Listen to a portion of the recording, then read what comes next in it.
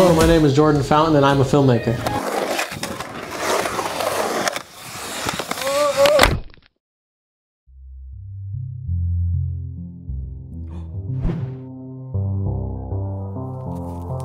I started filmmaking in 2004 when we got a video camera to film our skateboarding tricks.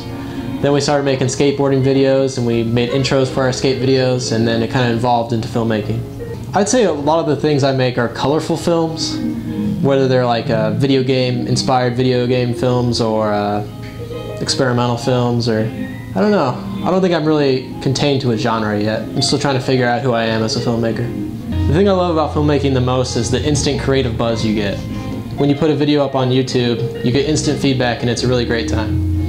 My ultimate goal for filmmaking is just to create, whether it's on commercials or feature films or just working on crews, just anything creative will be great.